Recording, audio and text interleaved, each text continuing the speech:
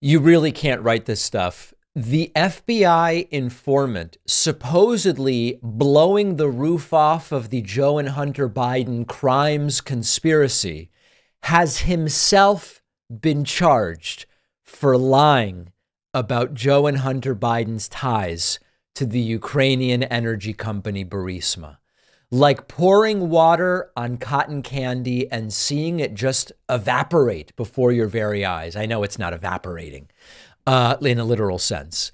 This Biden crimes conspiracy stuff continues to just fall apart. The Associated Press reports an FBI informant has been charged with fabricating a multi-million-dollar bribery scheme involving Joe Biden, his son Hunter, and a Ukrainian energy company, a claim that is central to the Republican impeachment inquiry in Congress.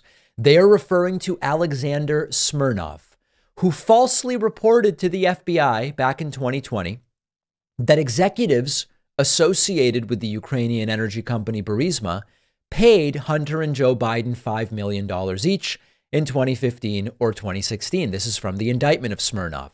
Smirnov told his handler that an executive claimed to have hired Hunter Biden to, quote, protect us through his dad from all kinds of problems. Prosecutors say Smirnov, in fact, had only routine business dealings with the company in 2017 and made the bribery allegations after he expressed bias against Joe Biden.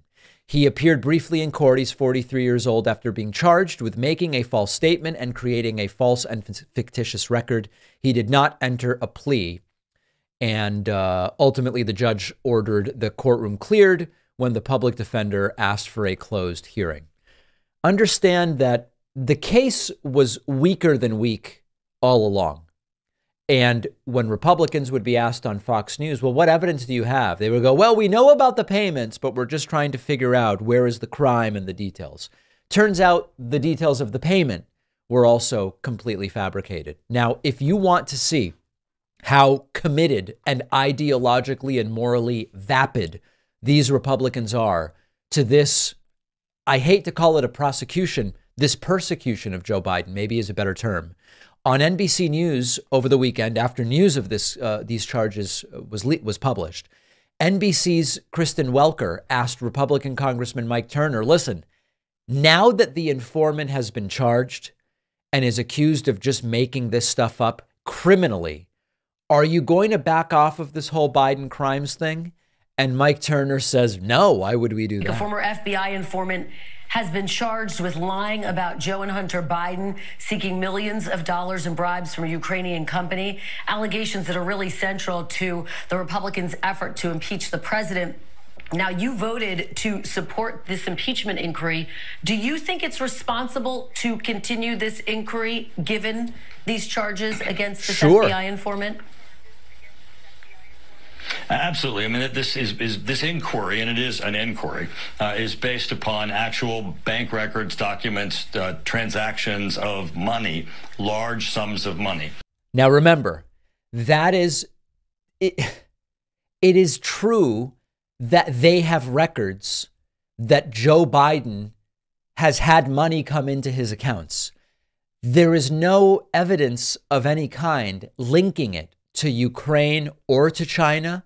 There's no evidence linking it to impropriety. There's no evidence linking it to crimes. And there's no evidence linking it to any of the alleged wrongdoing by Hunter Biden. So when he says this is really based on bank records, it's sort of like if I'd showed you my credit card statement and it just shows I bought stuff, I got groceries, I got some books. And then you go, listen, we're launching an investigation based on credit card records. And so go, okay, yeah, you're launching it based on credit card records. The records just don't show any wrongdoing. That's where they are with this right now. And doing an inquiry as to, how these funds got to the Biden family from international sources, China, Russia, Ukraine. That is certainly an issue that Congress needs to take up, and I think the investigation will continue. But Judiciary Committee Chairman Jim Jordan said just a few weeks ago that the most corroborating evidence comes from this informant's allegations, and they are at the heart of the impeachment case. Even before that, Senator Lindsey Graham said to me, there's no smoking gun.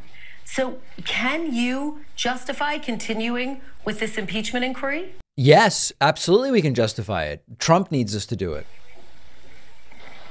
I think you have to continue until it reaches its natural conclusion. But I'm not surprised at all that a business associate and associate of the Biden family might be untruthful. But we'll just have to continue to see what the bank records, the transactions tell, how that story unfolds.